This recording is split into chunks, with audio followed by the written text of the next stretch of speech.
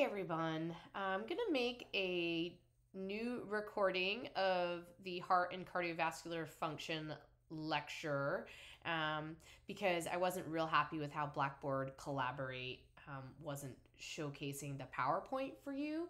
So, anyway, this is a little bit of a redo and hopefully you'll find it helpful. Okay, so first let's just start with an overview of the heart. It's got four chambers. The two top chambers are the atria, and the two bottom chambers are the ventricles. The ventricles are going to be the more muscular of the four chambers. And essentially, we have sort of two pumps going on because the right ventricle is going to pump deoxygenated blood out to the lungs and bring it back into the left atria, and then the left ventricle is going to pump oxygenated blood out to the body, the peripheral tissues, and then it will come back via the vena cava into the right atrium. So sort of two circuits going on there. The heart can be found in the mediastinum, which is one of the body cavities that you learned about in A&P1 lab many moons ago. And we can see it here in this diagram, and you can see how the heart is behind the sternum, which acts to protect it. And then it leans a little to the left, so we're going to see that it's sort of roughly between ribs 2 and 5 and extending a little beyond on each of those.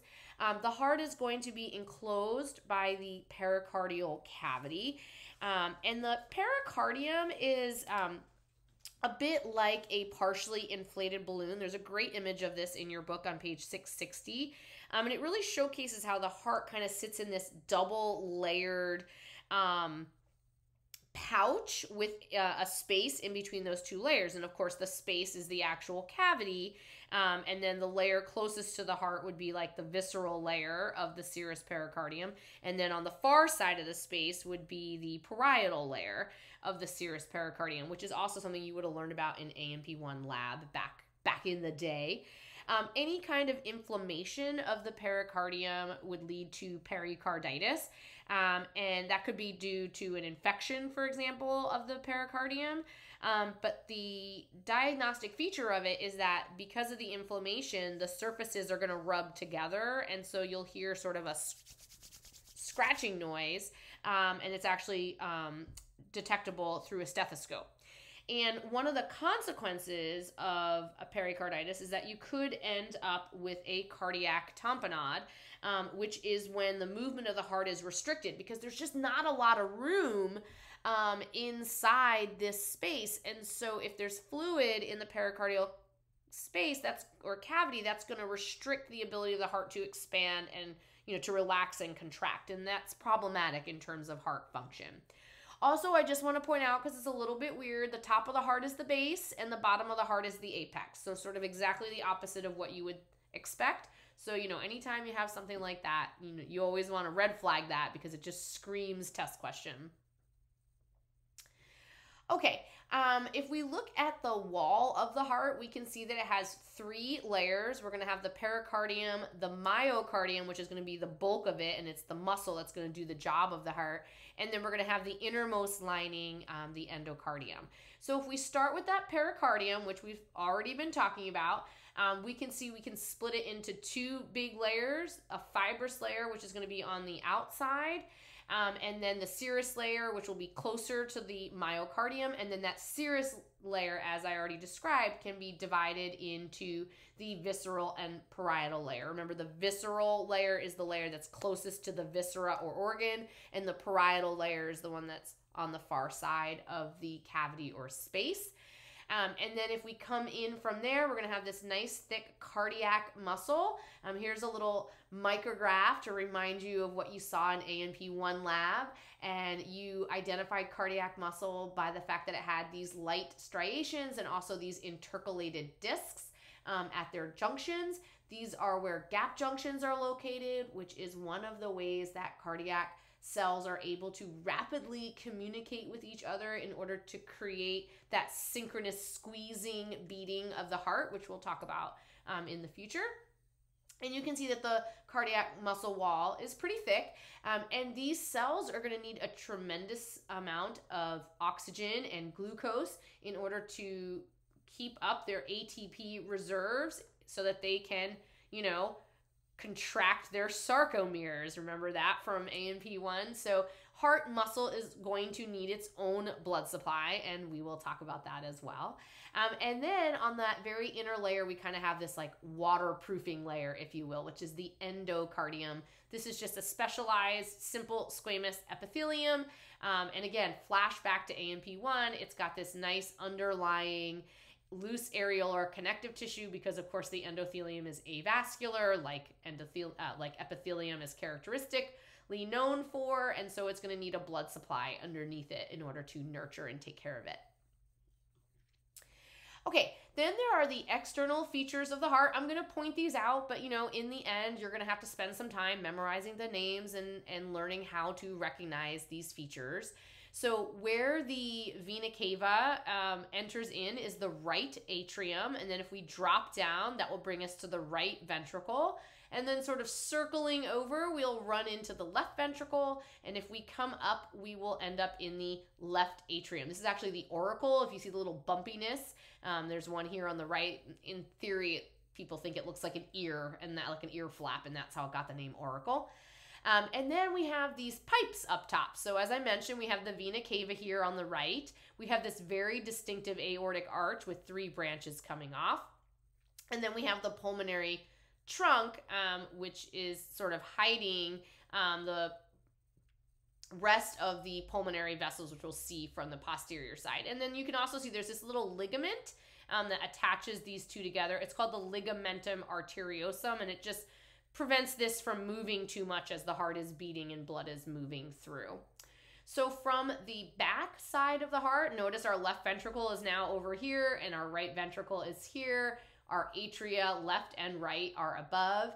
And then our pipes are going to look quite different because before we saw the pulmonary artery trunk, here it is right here on the anterior side. Now we're seeing it here. And underneath it on the back, we're going to have that pulmonary veins coming out of the left atrium. So you can see the pulmonary veins. There's 2 pairs of them that are leaving the left atrium. So it's a bit of a distinct characteristic and recognizable. And then you can see that aortic arch, again, coming up over the pulmonary trunk or artery. And now from the back, we can also see that inferior vena cava, which is dumping into the right atrium. So those are the major features. Okay, now the heart, as I mentioned, is a muscle itself, and it needs its own blood supply. And so it is going to get its blood supply from the left and right coronary arteries, which if you look at this view of the heart where we have removed the pulmonary trunk so we can see the bottom of the aortic arch, and lo and behold, here are the right and left coronary arteries, and we can see them branching out. The right coronary artery is going to give rise to the marginal arteries that run along the margin of the heart. And the left coronary artery is going to give rise to the circumflex and the anterior interventricular. And so that will send out blood to the entirety of the heart muscle.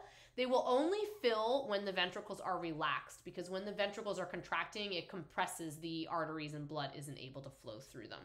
Any blockage of these arteries would prevent oxygen from reaching the heart muscle cells that need it, and then that could lead to ischemia or potentially cardiac arrest.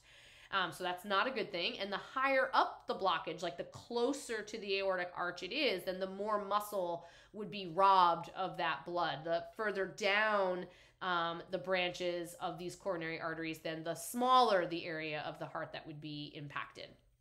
And then the other big structure we have is the coronary sinus, which we can see up here. This is a large vein that is going to empty directly into the right atrium. So it's draining the heart and dumping that blood into the right atrium, which will eventually flow into the right ventricle and head out to the lungs in order to pick up oxygen.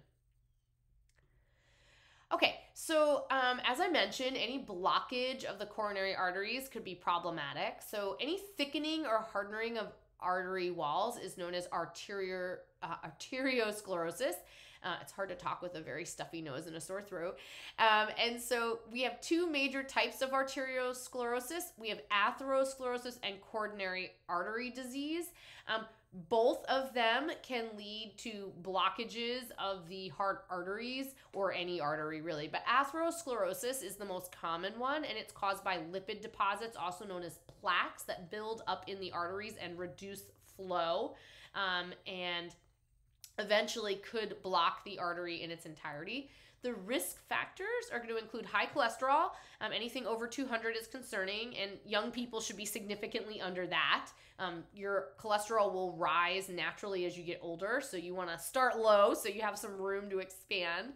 You want to eat a good diet, lots of fiber, lots of plant-based foods, exercise, all that good stuff to keep your cholesterol in check. Anyone with high blood pressure, anyone who smokes, and then older males. All of these increase your risk factor for developing atherosclerosis, and some of the consequences of atherosclerosis can be heart attack and stroke. Remember, a heart attack is any time that the muscle cells of the heart are not able to function as a result of loss of blood and the resulting loss of oxygen and glucose. Strokes are when there's a blockage or a tear in an artery that prevents blood from traveling past the site of the injury. And so again, cells are going without the blood supply that they need. One thing that we can do if somebody has a partial blockage is we could do a balloon angioplasty. This is where we thread a thin wire with a little balloon that we inflate once we get it to the location, and it will compress the plaque up against the vessel wall in order to create an opening that blood can then flow through. This is typically a better option than the older method, which was to cut out the damaged area of the vessel and replace it with a piece of vein, like the femoral vein. Now, this can be done, and in some cases it has to be done. There are situations where an angioplasty isn't going to work for that particular patient, but this is obviously more complex. There's greater likelihood of complications and potential negative outcomes as well for the patient.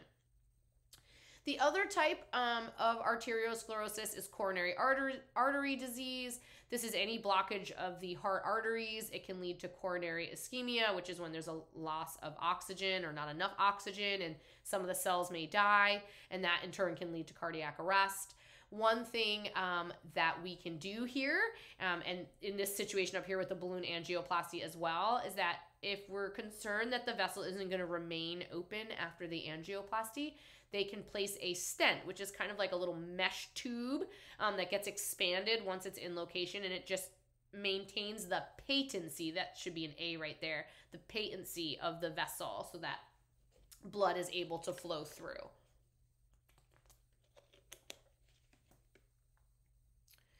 Okay, that brings us to the internal anatomy of the heart.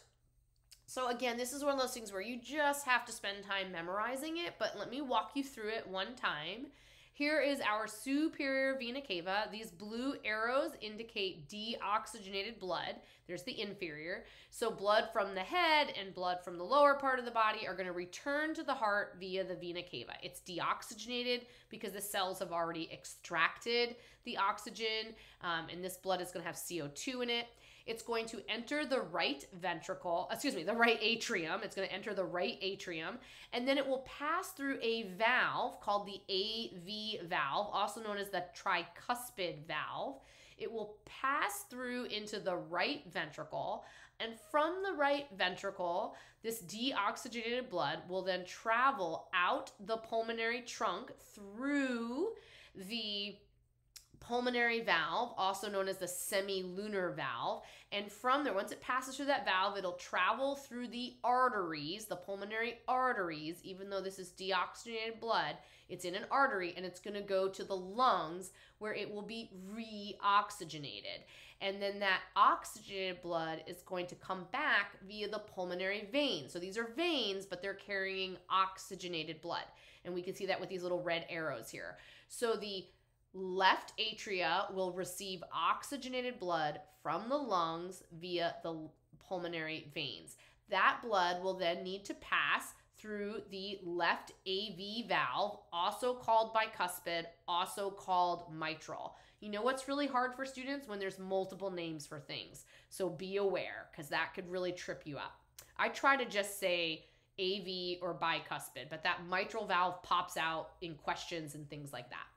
So once that oxygenated blood is in the left ventricle, when the left ventricle, notice how muscular it is, it can produce a strong contraction, and it's going to force that blood up into the aorta through the aortic valve, which is also a semilunar valve, just like the one on the pulmonary trunk.